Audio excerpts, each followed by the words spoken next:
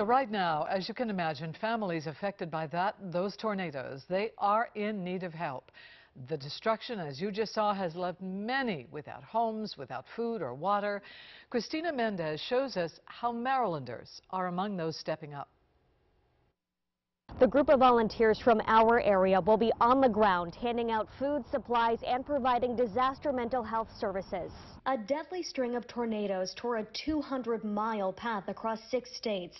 An aerial view of hard-hit Kentucky shows a sliver of the devastation. The disaster leveling homes, turning businesses into rubble, and igniting a search for survivors. It's very hard to do a large-scale tornado response. Ashley Henyon with Red Cross says volunteers go through training to prepare. Locally, 3 Marylanders are on their way to Kentucky, along with 13 other volunteers from our region. Seeing this kind of damage firsthand can only be described as surreal. It is just very hard to see and process, and then to know that there's a real family, a mother, a father, children, pets, behind those destroyed homes. Home base for the volunteers will be at the Kentucky Dam Village State Park, just half an hour away from Mayfield, a small town left mangled. Going out in teams of 2 with their vehicles stocked full of either supplies or warm meals, whatever the need is. Henyon says the help is just beginning. The best way to help is with a financial donation And giving the gift of life. You have to imagine that with roads being impassable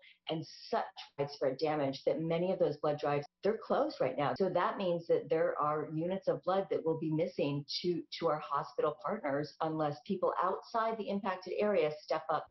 Deployment for a team of volunteers is typically 2 weeks, but Red Cross says that more people will come in to assist families for as long as necessary. Reporting from Baltimore, I'm Christina Mendez for WJZ. Just absolutely heartbreaking 2 weeks before Christmas. Yeah, it's a horrible, horrible, beyond imagining, really.